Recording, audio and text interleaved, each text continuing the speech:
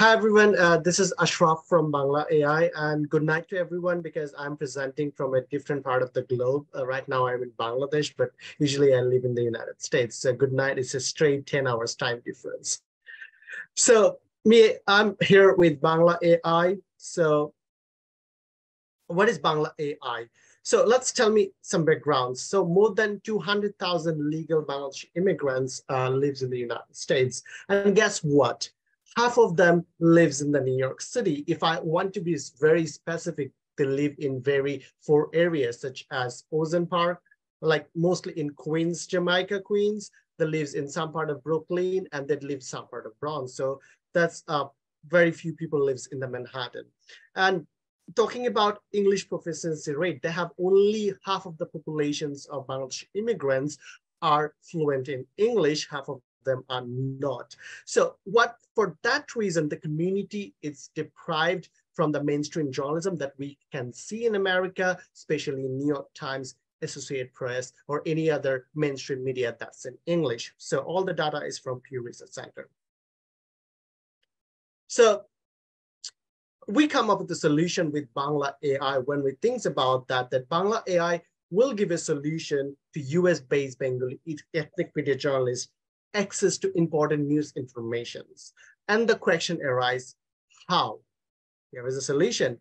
So first of all, what Bangla AI will do? So Bangla AI will search relevant important informations for the people of Bengali ethnic community that has been published in mainstream media, such as New York Times, The City, or Associated Press. And then it will translate for them. So when journalists will use Bangla AI, they will see the information to them in Bengali rather than in English. So that's other part, will also do summarization in English and Bengali as well. So it will skip the time limit. The ethnic media journalists spend lots of time for summarizing, searching, and translating the news that is relevant for Bangladeshi ethnic community in the New York City. So why Bangla AI? So we are thinking this is an artificial intelligence-based solution that will build a bridge between the mainstream media and the ethnic media. So it will be a bridge for the audience that New York Times will never reach upon, and it will be a bridge for the audience that will never read New York Times because of the language barrier that can consume the important information from the mainstream media. So when we share this vision together, we start up with a team. So our team is so diverse, like three of us lives in literally 3 different countries. I live in the United States in Texas, and I have journalism background. I'm a PhD student at Texas Tech, and I also started my career as a journalist. Ashraful Haque, he's advanced helping us with machine learning. And Nabil, he's taking care of our web development side. So we have different expertise in our team. So there are more than 10 to 15 ethnic medias based in New York City, but right now we are working with three ethnic media outlets in New York City. So how the Bangla AI will work. So you can see the front page where you can see that they will search some information on news based in New York Times or Associated Press or The City, and it will show it in their news feed. After when they pick the news, there will be a line if they want the summary, and then they can also have a translations. So for example, if they want to translate a news from the New York Times, they can get the translation on the right-hand side and then can copy the translation, and they can use the translation to publish in their ethnic media for their audience. Now, the most important questions, because they are translating informations from the New York Times, Associated Press, or third party. So what will happen with the copyright issue? First of all, because we will partner with the mainstream media journalists, so they can use the byline as it's copied from Bangla AI. So that's where they can protect the copyright issue. And most of the journalists, ethnic media that doesn't have any training on copyright, right now they just take the news and just publish it. So they will also get the copyright training as well. So that's what we're planning. So talking about a rough timeline, by the end of this month, we will finalize our UI design, and then we'll create a workable prototype, and then we will finalize the prototype for training. And in the first week of August, we are planning to give a hands-on training of journalists about Bangla AI. We are already talking with the CCM about that. And that's all from me. If you have any questions, concerns, comments, I'm here. Thank you so much. All right. Thank you so much, Ashraful, and especially for joining us late at night. Let me pull up the panelists here. All right. So, Cheryl.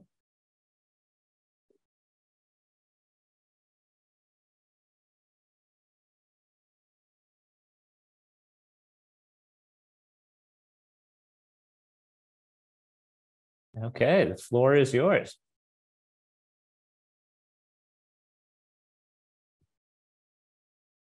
Go ahead, Ned.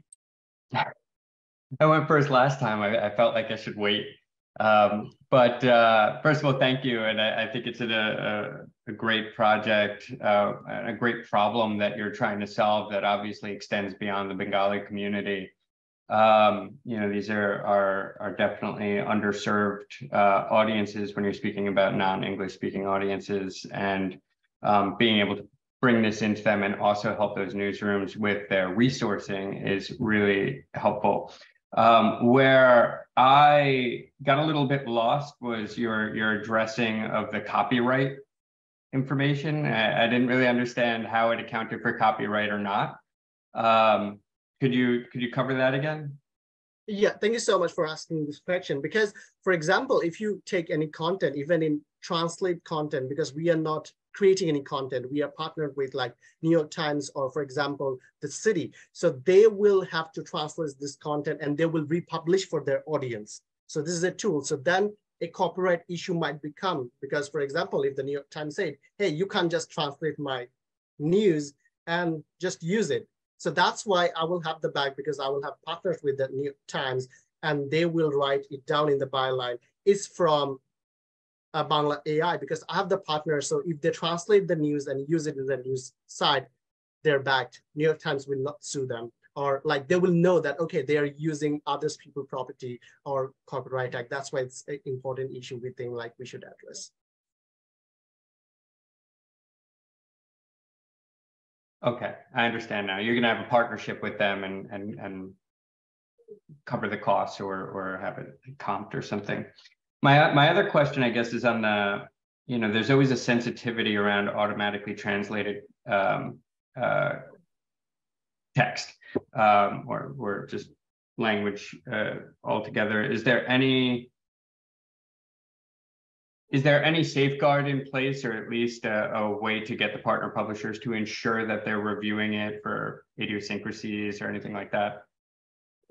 Thank you so much. That's a very good question. First of all, we will not tell any journalist that use our tool, just paste it as it is. First of all, we want to use the AI, but we also want journalists to use their journalistic creative things. So first of all, it will save the time. Tell you the story. When I visit some journalists in the small ethnic media houses in New York City, most of them are journalists are part-time, and they live in the Queens, Jamaica, or Bronx, and they're not like well-off cute people. So what our plan, at least give them something so that they can work on it. So definitely there will be a gatekeeping, and we will always, because we are not just selling the product or giving them the product, we are also giving them the training. I myself, I'm bilingual. I will go to the New York City. We are already talking with the CCM about the training, and we will tell them how you can get best out of it. Definitely, we will never recommend just copy, paste, and publish. We'll recommend use your own journalistic skills, but just use the tool to save some of your time for searching and translating. I hope that answers your question. Yes, thank you.